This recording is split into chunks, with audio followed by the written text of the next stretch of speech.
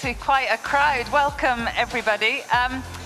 For those of us who have ventured into the world of cruising, we will know only too well how uniquely special it is to arrive at your destination by boat, under your own steam. That lovely sense of self-sufficiency when you finally drop the anchor and you put the kettle on. Nothing beats that. But how many of you here have contemplated doing all that in a dinghy? I'm suspecting actually quite a few. That's quite an undertaking. Well, if you haven't thought about it, you're very much about to be persuaded. Let's welcome Roger Barnes to the stage, who's going to talk about his latest dinghy cruising adventures and share his top tips for those getting ready for another summer of cruising. Welcome, Roger. Thank you. Hello, everybody. Oh, gosh, that happened even without me doing it.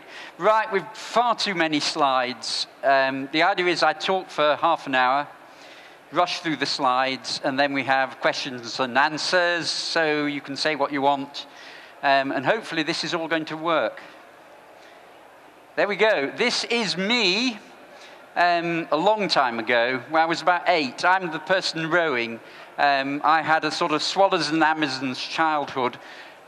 We spent virtually every third weekend in a little flat on the shores of Windermere.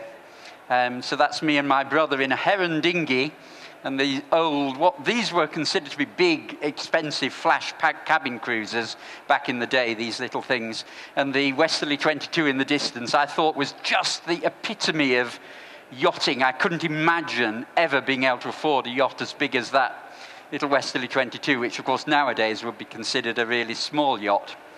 So dinghies, we're of course all into dinghies.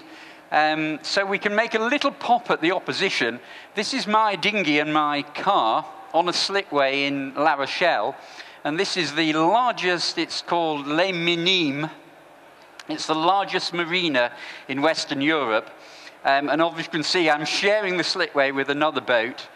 You know, it is whatever rocks your boat. You know, if you find pleasure in having a big white yacht and keeping it in a big marina, well, you know, it is fine, but there is something, I'm afraid, as the world changes and we know about environmentalism and the impact of our modern lifestyle, there is something depressing about big marinas, and the whole sense that if you want to go cruising, you have to have a white yacht, and it has to have berths, and it has to have an indoor bathroom, and an ensuite, and a shower, and hot and cold running water, and all these things. No, no. We are here to say there is another way. So this is my boat, which you saw on the slipway. This is a little closer to. It is a little different in feel than a lot of the boats in this hall because it is a cruising boat rather than a racing boat.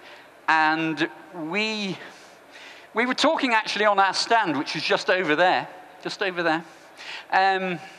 about performance. There is this idea about performance dinghies, and we said, well, performance is about fitness for purpose. And if you go cruising, your criteria of what performance is very different. And it's actually a lot to do with comfort and practicality, and a bit less to do with ultimate speed. And you start looking at the sorts of priorities that fishermen had back in the day in sailing fishing boats. They would, you know, it's very much the same sort of set of criteria that you have. So very often cruising dinghies do look like old-fashioned fishing boats. This is obviously the plan and section of my dinghy with all the gear that you need to go cruising. It's in French, because I had to produce illustrations for a French magazine. But all we really need to say is you have to sort of try and be organized. But, I was thinking someone was waving at me. She's waving at somebody else. Yes, we shall move on. Dinghy choice. Right, so what is a dinghy? What is a dinghy? Now, that's an interesting question, I think. If you read Treasure Island, there's a whole bit where they're the baddies, the pirates of the gigs, and the goodies have this little thing called a jolly boat. And the jolly boat eventually gets sunk by gunfire from the Hispaniola, which has been taken over by the pirates. A jolly boat was the smallest boat carried by a ship. Boats are obviously things that are carried on ships. And around about the 19th century, late 18th century, jolly boats started being called dinghies. And this here is from a naval manual of seamanship, is what a naval dinghy looked like. Sort of 16-foot long, fairly heavy boat, fairly small sail area. And that was the beginning of what a dinghy was. And we started in Britain using the word dinghy. Very difficult to translate into a foreign language because they don't have the concept of dinghies. That's what a dinghy was. And interestingly, a boat like that's still really good for cruising. Quite heavy, small sail area. Also, you will notice if you go cruising, you actually start thinking about different rigs. Bermudan rigs are not necessarily where it's at. I don't have a Bermudan rig. But a very popular cruising dinghy is the Wayfarer. And these are cruising Wayfarers. And you'll see they have strange things hanging from their sails because they have the ability to reduce sail area. Really important for cruising. And it's one of the main things that starts happening if you go cruising is you're interested in, you don't want all that sail up there all the time. That's near Swanage, actually, sailing down the coast. This is in Poole Harbour, a couple of Wayfarers stopping on an island. It's dinghy cruising, it's what you do. You sail somewhere, like Shirley was saying, and you stop and you have a brew. And we're still in dinghy, we're talking about choice of boats here. This is a choice of boats bit.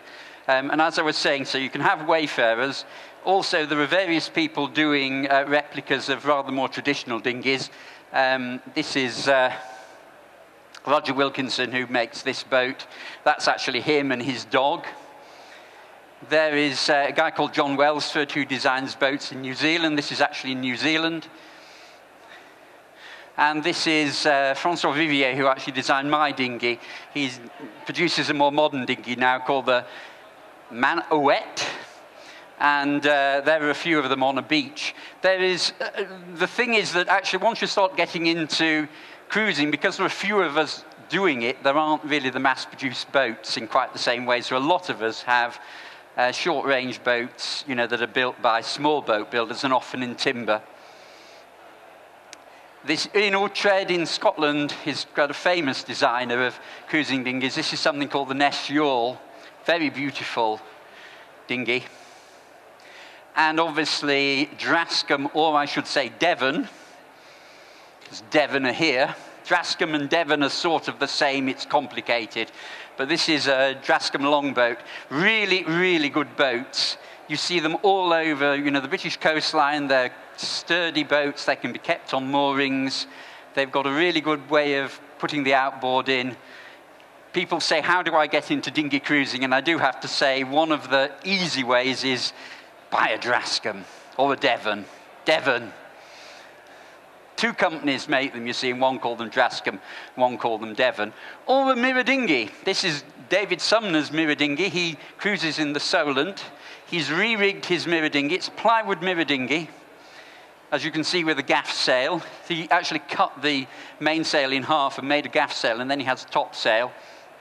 And he sleeps on board, and he goes all over the Solent. So you can pick up a mirror dinghy for sort of 300 quid. It's maybe less. Nights away. So the point about dinghy cruising is we in the Dinghy Cruising Association are trying to create slogans, and we have this slogan that we're to do with everything other than racing. And we think that's it sounds like we're a bit anti-racing. And we're not anti-racing, but it's just that we're trying to define ourselves as what we are. And we've been talking about maybe we should say beyond racing. Beyond racing. Yes, and one of the things that really takes us beyond racing is that we do sleep aboard our boats. We don't all do that, but it is a really nice thing to do. So nights away, so you find a reasonably stable dinghy and you create some sort of boat tent, and you go up some nice creek into the wilderness. And the lovely thing, as soon as you do this, you don't need to get home. It makes the whole of sailing much more relaxed, because you can sort of set off, and if the wind is against you or the tide doesn't do, well, the tides do what? The lovely thing about tides is they always do what's expected, but sometimes, you know, the wind over tide effect might be a bit much, and you think, oh, I don't want to go through this horrible race. We'll nip in here, this little creek there, that looks interesting. And you can sort of go in and put the tent up and, you know, just spend the night there and wait for conditions to improve, which is how people did in the past.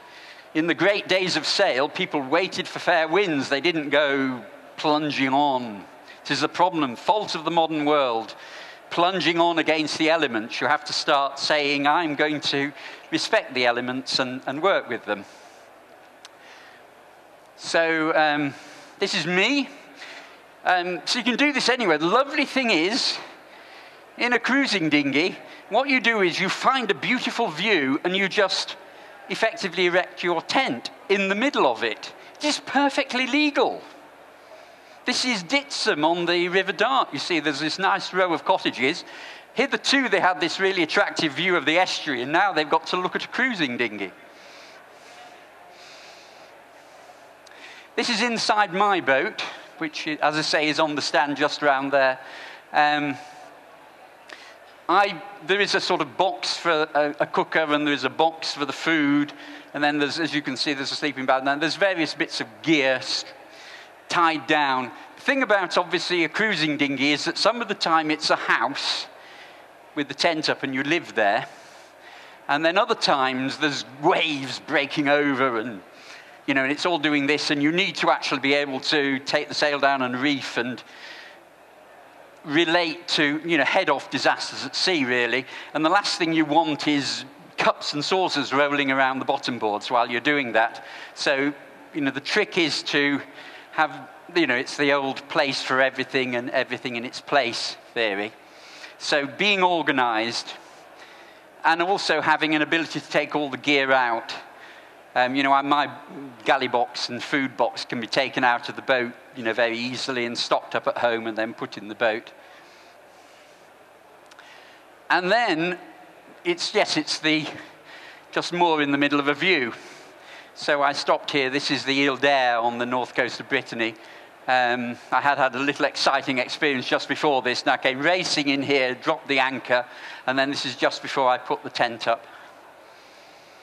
This is a couple of wayfarer sailors doing a similar thing, so they've put their boom up like that, and they're just about to put the tent cover up. That's a back creek up above Salcombe. And another wayfarer with the tent up, look. Children like dinghy cruising, much less boring than being in a yacht. This is a Warham catamaran with a big tent, and John Hughes there, his wife and 2 children, there was space for them all to camp aboard. The catamaran is a 16-foot catamaran. Umbrellas, yes. The thing about dinghy cruising is we do buy specialist kit from people like Messrs Gill or Harkin, but also it's amazing how other things like umbrellas come in very handy if you're in a dinghy. And one of our members realized that umbrellas were such a clever bit of technology that he actually made a boat tent out of 2 umbrellas, so he could just go whoop, and then the other one. And yes, it's almost like foiling moths. It's this sort of whole sense of innovation the whole time, you see. And the other thing this is what suddenly pop-up tents have taken the dinghy cruising world by storm. You can pick these up for sort of 20 quid or so. So you sort of have some sheets of plywood and you slide them across your boat to create a level platform, and then you erect your pop-up tent. This is a skipper dinghy, they were popular in the 60s. They can, you know, be picked up for virtually nothing. And there you are. There's your cruising dinghy. And if you don't even want to do that, the other way of dinghy cruising, very quick way in, is actually simply to buy a land tent and always go somewhere where you can camp ashore. This is a place called Porthclas near St David's in Wales. There's a little harbour there. And you can see 3 wayfarers have gone in. They've set up outhalls for their boats and put their tents on the bank there. That's another picture. I said I had too many pictures. This is, oh yes, if you make the other thing, innovation in dinghy cruising, if you start making your own perfect cruising dinghy, what you really realize very quickly is the trick is to be comfortable.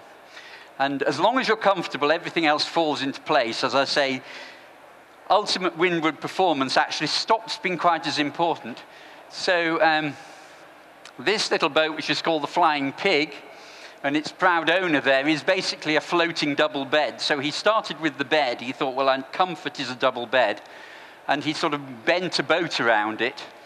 You see, he's got this mattress, and he's got a locker for his cooker, and he's got this nice padding round so he can lounge, see, against a padded stand. And it really isn't the fastest of boats. But as soon as you've gone cruising and you realize, you know, you're out there and it's wet and it's windy and you arrive somewhere and there's some waves on the bar and you get up a creek and you want to just be comfortable and just relax. So, yeah, a boat that's comfortable to live in. Techniques, yeah. This is where we get a bit combative, you see. I'm not certain that if you go racing, you know as much as we who go cruising. I think you know an awful lot about making boats go fast and tactical advantages at the windward mark. And there's all sorts of other stuff that comes into play if you take a boat along the coast, like coiling a rope and throwing it. And, of course, reefing, which we sort of mentioned before. This is actually a wayfarer with one reef in the sail. And you can maybe see halfway up the sail there's the ability to take another reef in. That's, again, off Old Harry near Swanage. And so, yes, you see, we look around and we don't see ability to reef. Ability to reef, it should be on all boats. There is a cruising wayfarer somewhere. I lose track of where everything is in the entrance hall. And you will very much notice ability to reef. It's what sets apart as cruising boats. This is my boat again. I have the ability to 3 reefs in my mainsail. I only have 1 sail. And this is me with all 3 reefs in. So that's the sail reef right down, sort of sailing along the coast. Really does make things a lot less stressful simply reducing sail area, as opposed to racing along with full sail up. Yeah, rowing. People have gone off rowing, and I think it's rubber dinghies. It's the rubber dinghies people have for yachts, and they think rowing is difficult. It isn't. The difference between having an outboard in a dinghy and operating by sail and oar is profound, and I think it's a spiritual one. But also, it's actually about exercise. We all need exercise. People go to gyms and they sit on rowing machines. But if you row in the open sea, we in our boat, we have this thing that if we ever want a tow, we're thinking, oh, maybe, occasionally we do allow people to tow us, you know, because we're not proud, really. The quickest way to do it is to take the sail down and start rowing, and you can be in this empty expanse of water, and suddenly boats will appear from all directions, because you clearly need assistance, because people don't row in the open sea anymore. But it's a really nice way of moving a boat along. This is on the River Orns. This is my boat, and we're rowing on that's the River Tamar. And here is a diagram. This is the technical bit of the talk. The point about rowing is simply to learn how to do it properly and set up a rhythm. And it's then like walking. You can actually row all day, as long as you don't tire yourself out. But you have to have the technique, and you have to have proper long oars. My oars are 11 foot long. So my boat is 15 foot long. I have 11 foot long oars. And if you look at photographs of sailing fishing boats of the last century, you'll find oars are prodigiously long things. They need to be serious bits of kit, and you'll spend as much on them as you would on a second-hand outboard. But you will feel spiritually sound in comparison to turning up. And it's peaceful. It's lovely and peaceful, rowing. tying up to quaysides. This happens an awful lot if you're in a cruising boat. So you've got to sort of tie up to this tidal quay, and the tide's going to go up and down. And obviously, you can't just sort of simply put one rope up there. You've got to learn how to tie it to a quayside. You might think this is simple. I frequently spend half an hour.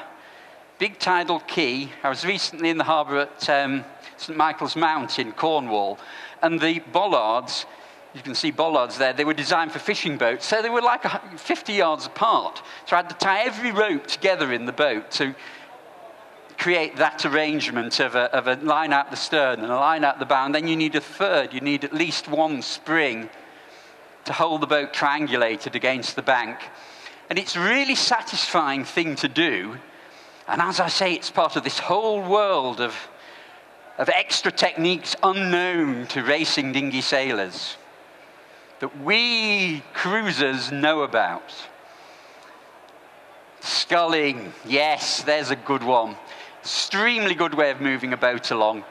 You can have your sculling oar sticking out the back, and then if you could sort of get stuck in stays or there's something, you just do quick bits of that as compared to putting oars out. Really worth learning how to do. Huge numbers of people say they've tried it and they didn't learn, but Alistair Law, who's probably somewhere around here, he has a boat that he can only propel like that. He can't set oars. And he says the thing to do, you just set off with an offshore wind in a boat with only a sculling oar. And he says after half an hour, you'll have learned how to get back. Either that, of course, you'll be lost at sea, but yeah, you just have to persevere. And it's like riding a bike. You just suddenly discover the technique, which is all in the wrist action. Diagram of wrist action. There's a whole talk in sculling, but it really is an extremely satisfying thing to do. And if you do it, people will they'll just go, look at that. He's moving his boat along with one oar. Sometimes this is a muddy creek in the Ile d'Aix on the west coast of France, and I'm sort of poling my way up it, and it got shallower and shallower. So I was sculling with this very muddy sculling oar, and then it got too shallow to do that, so I'm poling boats along through the mud. There's a whole story about that. This is last summer, me and Mary, who's there, and this is my boat. We went to the Marais Poitevin, and we thought we'll explore the Marais Poitevin. It's a whole area of marshland with rivers and locks. And we came across a lock, a major lock we needed to go through, and it was all being repaired.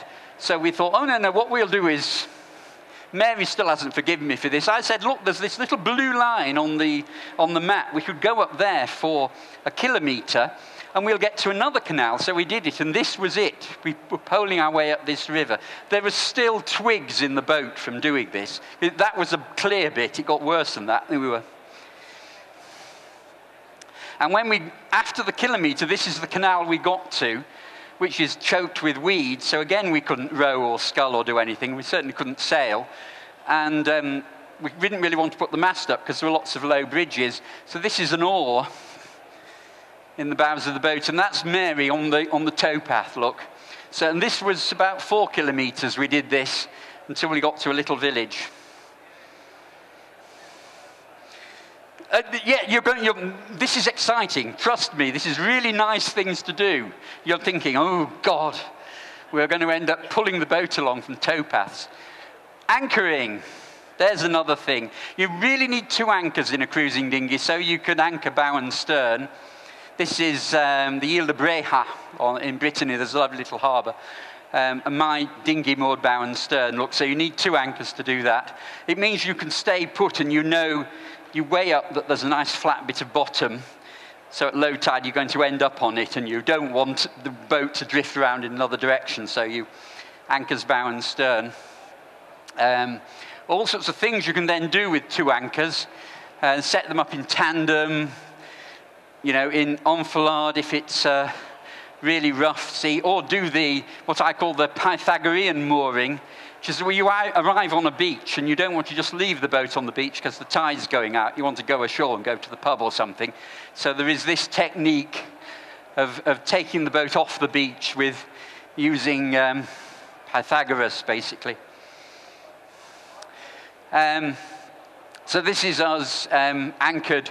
There is an anchor out the stern, you can't see the rope. This is on the Ile Ilure. My dinghy is called an Ilure. It's the class, as it were. And there is actually, it's named after the Ile Ilure on the Gulf de Morbihan, and that is the Ile Ilure. So there we are. And again, you see what I mean, we've just gone to a bit of wilderness and we're spending the night there. I am going to mention toilets now, because last time I gave a talk, the last question was about, well, how do you go to the toilet? And I didn't want to end with that. But I'm also mindful of when you read Arthur Ranson books, you know, like Swallows and Amazons, the children never go to the toilet at all. You think, well, how did that work? And it is, then sometimes I get people come up and they say, oh, well, I'd like to do dinghy cruising, but my girlfriend wouldn't because she doesn't, the idea of going to the toilet in the open, no. And I do sort of think that the world is divided into two sorts of people. Those who never move more than about 100 yards from a toilet.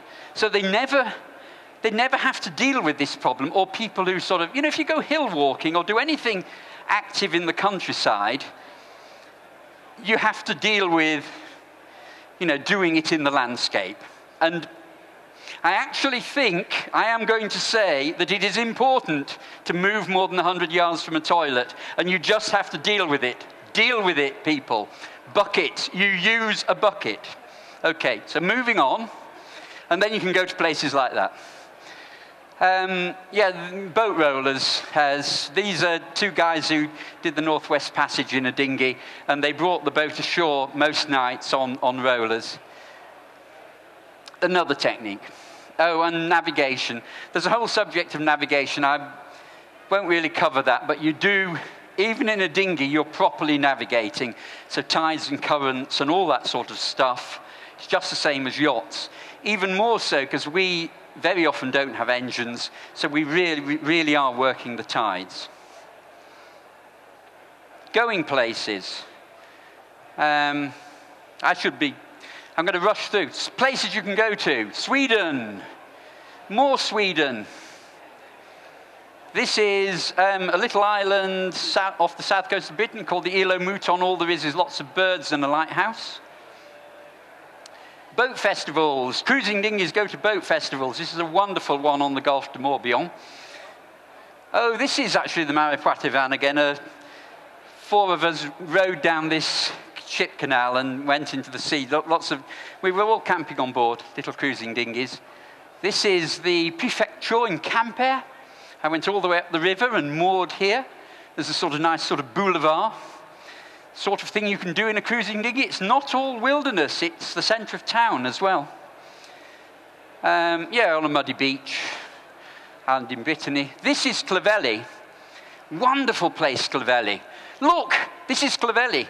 Do you see any white yachts? Do you see a marina? No, you don't. You see one cruising dinghy and fishing boats. It's just the north coast of Devon. It's extraordinary. A pub. Cruising dinghy, pub. It's like heaven, isn't it? It's just summed up in that picture. This is Clavelli as well. It's lived in just by local people because the owner of the village won't allow people who don't have local employment to live there. So this guy is the harbour master and a local fisherman, and he lives in that house. You can, cruising dinghy, go to Clavelli. This is Lundy. It's again in the same area, obviously. This is our cruising dinghy. Pulling back, this is where we are. That's Lundy. This is just off the north coast of Devon. You could be anywhere. This is what I mean. Cruising dinghy getting out into the savage landscape. Again, do you see a marina? Do you see any big white yachts? No. Do you see any racing dinghies? No. Little creek in Wales. Right. Very quickly at the end before we do the questions. People say, have you ever capsized? For ages I hadn't really, and then I had the year of the capsizes. 2 years ago, there was 2 capsizes, which was very salutary.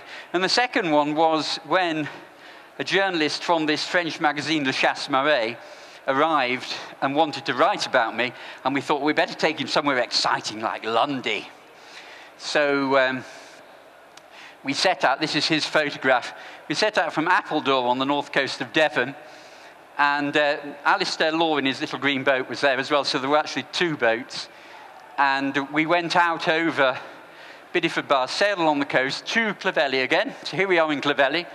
Here's my boat, and here's Alistair's little green boat in the harbour. Again, notice they still haven't built a marina, and there are still no big white yachts, and we're still the only visiting boats other than the local fishing fleet. It's the north coast of Devon, people.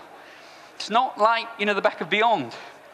And then the next day, I have to say, there was a long discussion with the local harbour master and indeed the coxswain of the local lifeboat about what we should do, because the lifeboats had been out and we knew there was a 1.5 metre swell in the bay, and we knew it was westerly, so Bideford Bar was going to have waves on it.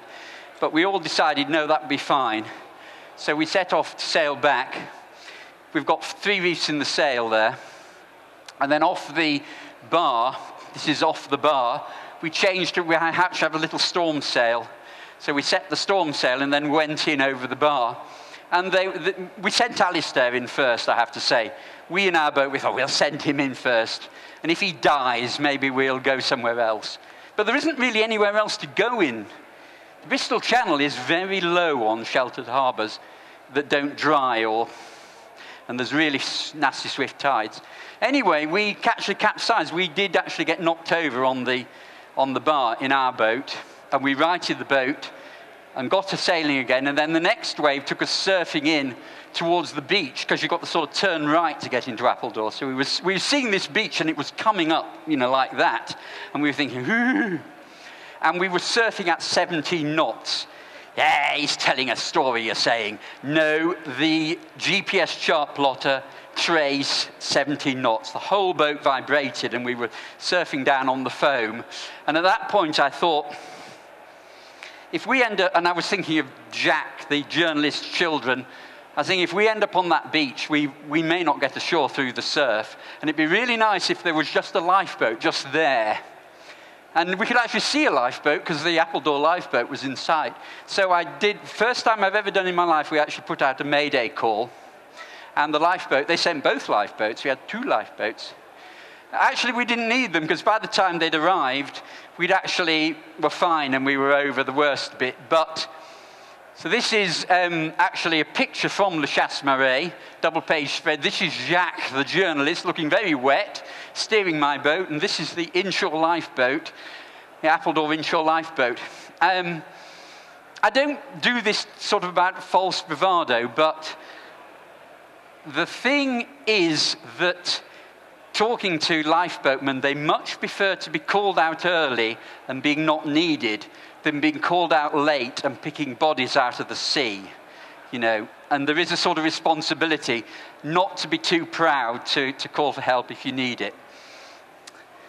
That is the end of the presentation. There you are, the Dinghy Cruising Association. We have this wonderful magazine. I wrote a book, which you can buy from Amazon, but not from me, because I failed to order copies in time. And there you are. Thank you very much.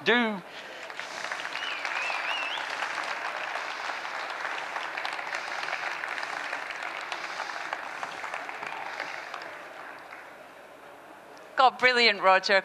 Great stories and a fantastic storyteller. I feel slightly sorry for Mary. We never actually saw her face. Not entirely sure. Mary is here. Do you actually enjoy it, Mary? No. No, double thumbs up. There we go. We have 5 minutes, I guess, for any questions. Anyone tempted in the audience? Any questions for Roger? No, we get my son asked me midway through the talk, is that a keel boat? I mean, no one could believe that you might actually take to the high seas in a dinghy. How did you manage to write it? Well, what happened is, because, as I was describing, we were trying to sort of head around to the right, so we weren't completely perpendicular to these seas, which were sort of, 10, 16 meters high. We weren't looking back at them, but Alistair says they were, and we were vanishing out of sight, obviously, because he went over one and vanished and then emerged, It's all like that. But only a little brief bit. It is a really, really dodgy bar, is Bideford Bar. And so the crest of one of the waves just tripped the boat up, just lifted the stern, and the bow dug in and threw us out. So we fell into the water. The boat came over onto the side and just righted herself. So we ended up swimming beside the boat with the sail in the water, because we'd had the sail down, so the whole sail fell out because the little sail was still up. And we just sort of clambered back on board. And then Jacques did lots of bailing with the bucket. And I went, and then we got the surfing bit. And then we sort of called out the Coast Guard. And the thing is that it was Swansea Coast Guard. And there was this very nice woman with a Welsh accent. And she's still sitting in this office. And this Mayday call comes in. And you do this, there's a standard Mayday call routine. And then they engage you in conversation. They're clearly taught to do this to calm you down. So I'm sort of talking on the VHF with this hand and staying with this hand and thinking, and I had to say to her, look, I'm going to have to put the radio down because I am actually steering in very big waves. So, yeah. And Roger, I'm dying to know what 2019's big adventure is going to be. Yeah, I wish I knew. I'll tell you when it happens. I haven't planned 2019 yet. It was enough stress coming to this boat show. And vacuuming the twigs out of the boat from the escapade in the Marais Poitevin. Anyway, thank you. Roger, it's been fantastic. I'm sure you all agree. Roger Barnes, what a great talker, great storyteller. Thank you. Thank you.